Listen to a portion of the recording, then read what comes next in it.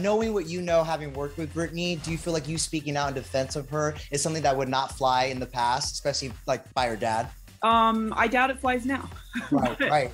It's not about her dad, it's about Britney, you know? Yeah. So like I don't feel an allegiance to Britney Spears' father. Yeah, you feel an allegiance to Britney though, yeah.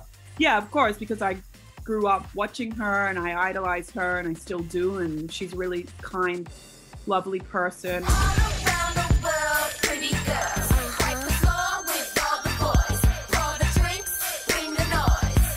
And beyond the fact that we collaborated together, she put her faith in me to produce that music video for her and develop the cover art and all these other things. And she's the only artist that ever really gave me that opportunity. I get a lot of compliments from artists saying, oh, I love your stuff so much, but none of them ever kind of try to hire me and let me like have free reign on that kind of thing. And right. She did, and she's a superstar. So amazing. I love her so much, and I just want what everybody wants for her, just for her to be happy. So hearing her speak out and share her unhappiness, I just felt that me having firsthand perspective about what's going on and stuff, I wanted to just say my piece that I support her, and I think she deserves that.